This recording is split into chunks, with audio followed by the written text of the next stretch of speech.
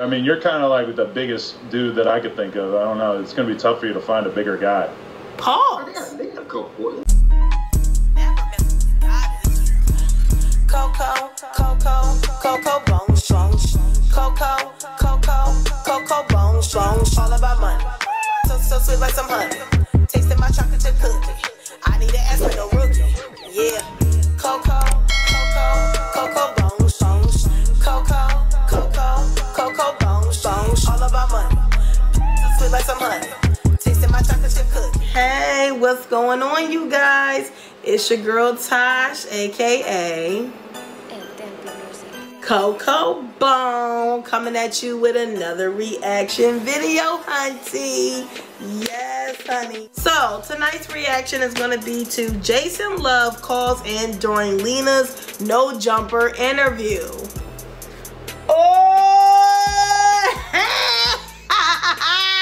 Oh, this is going to be good, honey. I wish I had some tea, but I got my bottle of water, so I'm going to be sipping on something while we react to this clip, okay? So this is about 10 minutes. I am not pausing. Let's go ahead and just get into it. Let me go ahead and get my screen recorder set up. And without further ado, let's get into this reaction, shall we? Mr. Jason Love, how you doing, man? What's good? What's good? We're just doing a little podcast here and figured that we would, you know, have a little conversation with you to see exactly how all this works for you as well. Cool. That's why I chimed in. Catch y'all. See what's up. Definitely. So is there, what's the vibe like between you guys? Anything I should know about? I don't think there's like a really vibe. I think it's like a business thing, but I feel just very uncomfortable with this right now. I felt awkward. A little uncomfortable. Can you tell him how nervous I was?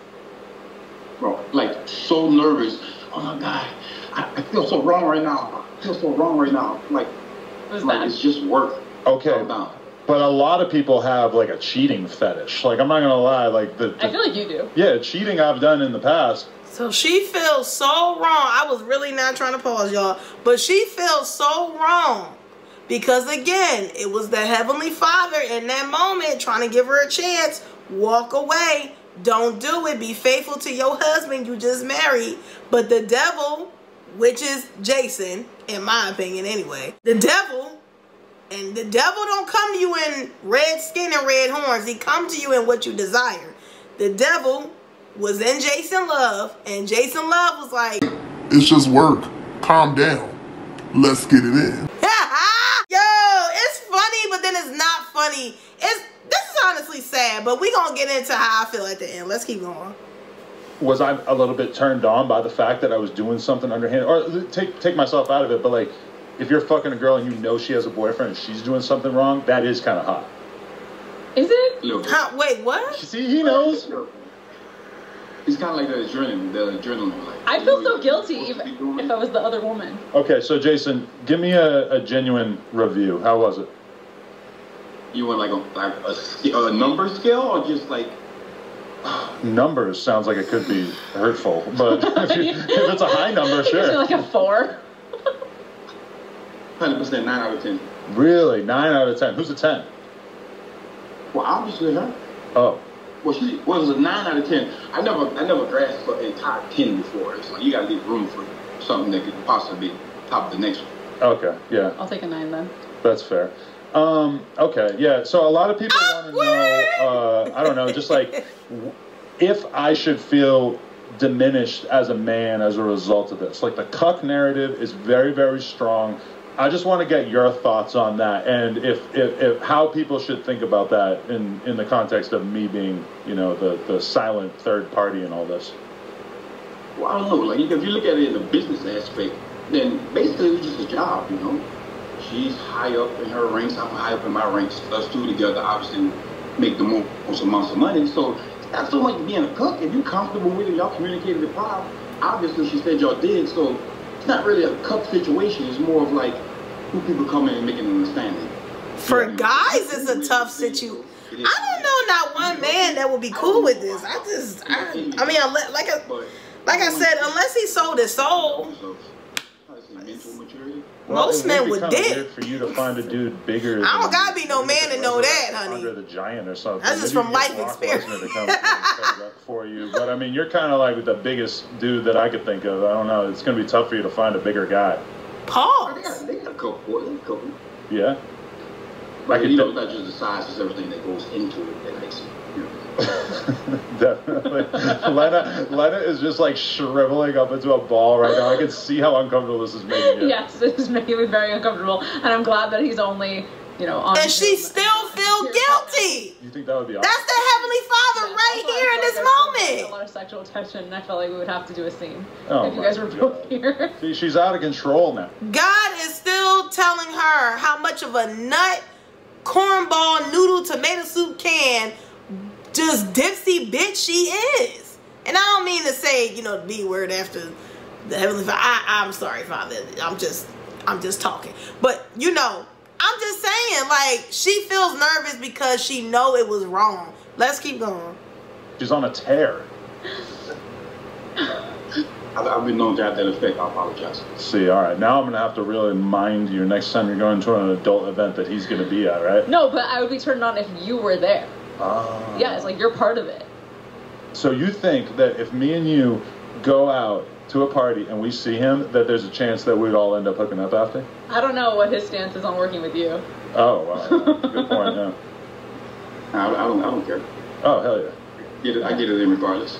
Damn, that would be, yeah, I can see that. That would probably kind of make me feel like I put a cap on this whole situation if we all did it together. Wow, maybe that is the three-way that we should do, because that would be pretty viral rather than just some random guy, right? Yeah. It would be crazy. As long as I'm not sitting in a chair with my fucking arms tied behind my back or whatever. You gotta hold the camera for one shot. All right, so now I gotta rewrite the script.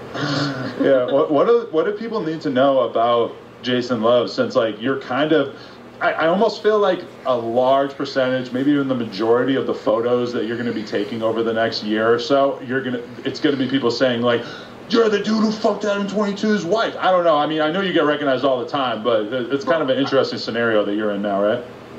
I got stopped on the street like 4 or 5 times already. Normally it's just to talk to me about me, but then it was like, oh, no jump on the wife. So I'm like, yeah, I guess. Oh wow, God. Insane. Adam is a bitch. I'm sorry. More of those offers. See, I've only had a couple people say that to me. I'm too possessive for this shit. I can't do it. I can't do it, y'all. Right. So, if we do choose to have another kid, how am I going to know it's mine and not?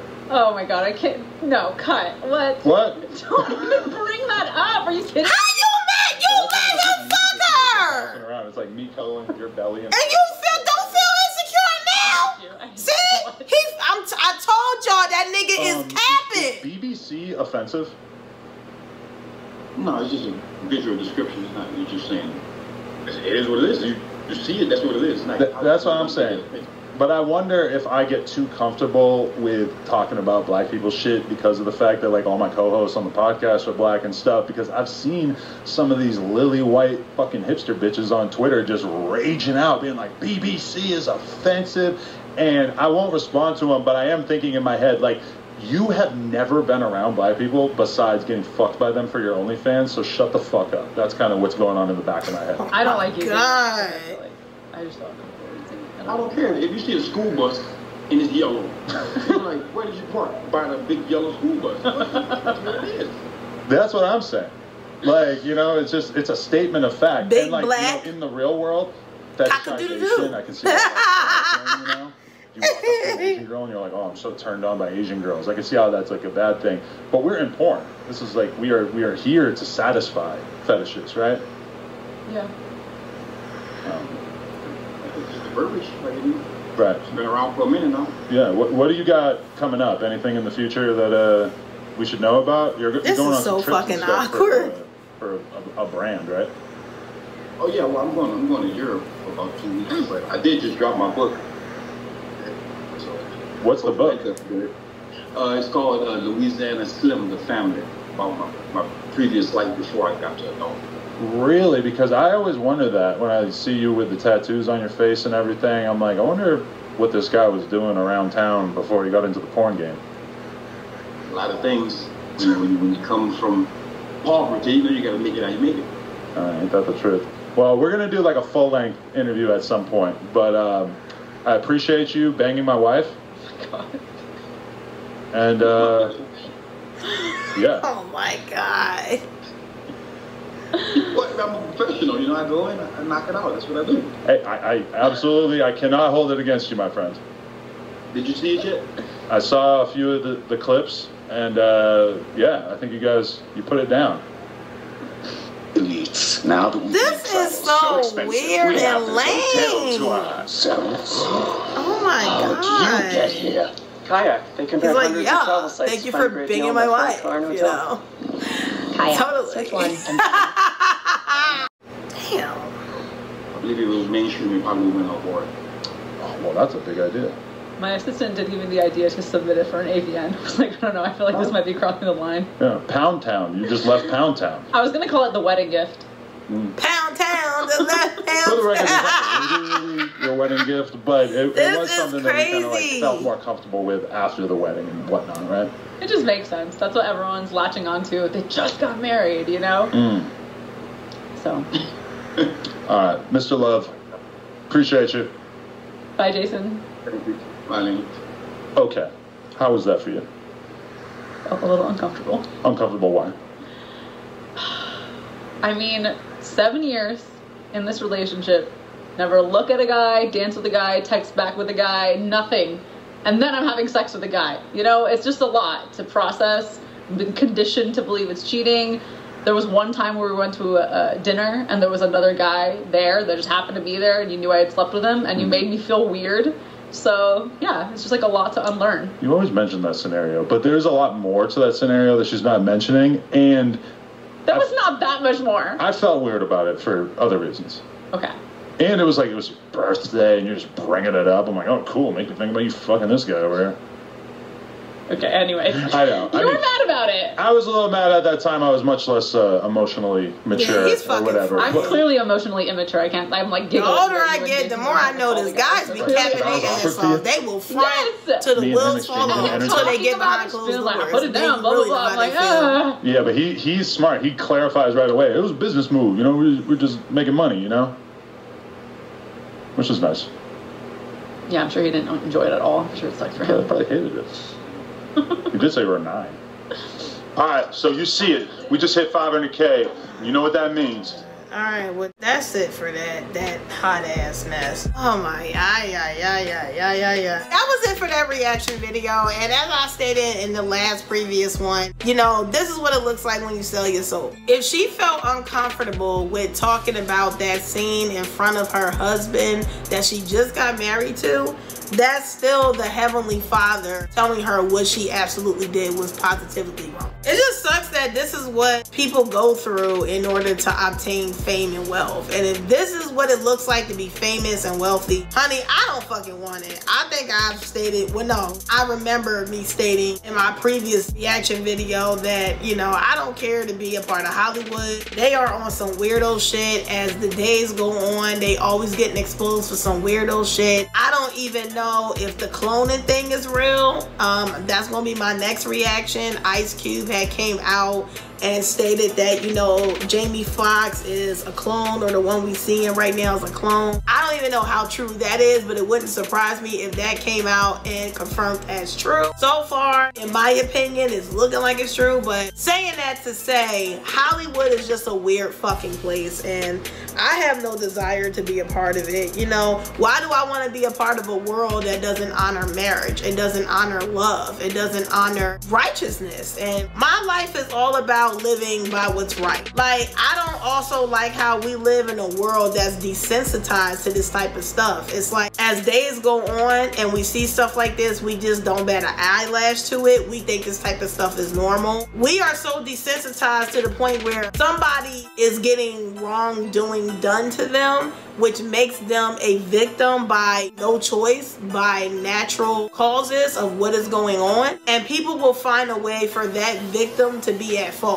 Oh, well, you should have seen it coming. You know, you should have picked up the signs. And, you know, you should have had known that they was plotting against you. How the fuck do any human know that somebody is trying to fucking shouldn't harm them. Because the last time I checked, nobody is a fucking psychic. Now, if you really got that ability, that's a different scenario. But most people are not psychics. So nobody knows when someone's trying to do harm onto them. And it makes me like sick to my stomach that weirdos out here literally blame the victim instead of being morally conscious enough to blame the offender. That's how the world should go. It should not be a world that we live in where the offender gets a slap on the wrist and on their way, but the victim is getting fucking tortured by all these motherfuckers that are desensitized. They have no more morals, they have no more integrity, they have no more values, sitting up here telling you that you're wrong for getting mistreated. It's fucking weird. And it just go and show that people have a hard time with facing their demons. There's a lot of people on this planet that would rather just chill alongside with their demons versus taking their demons on a full battle and getting rid of those demons out their life. And it's just sad, you know what I'm saying? But this whole scenario is just crazy. I feel like Adam 22 is a fucking bitch, in my opinion. He is not a real man. I don't know what real man would be okay with this. You know, any man that I know would leave and never come back and just restart all over in the right way. But hey, that's my opinion. I said what I said. So please make sure to like, comment, subscribe, share, show your girl some love, help your girl get to 3,000 subs. Make sure to leave some suggestions down in the comment section down below. And please give me a big thumbs up, for it helps to push my videos further out into the algorithm. I'm out this bitch. Deuces. We live in a world that's extremely so cruel. Hitting below the belt, man, that's not cool. My feelings is to the point where I got a fork and I'm just eating this sauce like it's food. Bitch, on I'm corny and ain't gonna be shit. Bitches is hoping I die when I'm sick. I might as well go to the sex store to buy me a strap on to wear, cause they all on my dick. Worry about me and what I just do. Worry about me and what I just said. The audience look at your life as a boo. A fake ass the snake when the real skin have shed.